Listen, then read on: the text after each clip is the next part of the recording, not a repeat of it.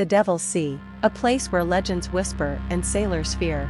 Also known as the Dragon's Triangle, this is a region where ships disappear, never to be found. Unlike its counterpart, the Bermuda Triangle, the Devil's Sea's mysteries run deep with ancient tales. Legends speak of dragons pulling vessels into watery graves, and sea spirits playing tricks on the human eye. Modern ships, equipped with state-of-the-art tech, still go silent. What technology fails to explain, the heart fears. In quiet coastal villages, elders talk of ancestors who ventured into the Devil's Sea, cautioning the young to respect its enigma. Old sailors speak of eerie green glows, inexplicable weather shifts, and compasses gone mad. Beneath its waves lie remnants of lost voyages, ghost ships with no crew, relics of forgotten times.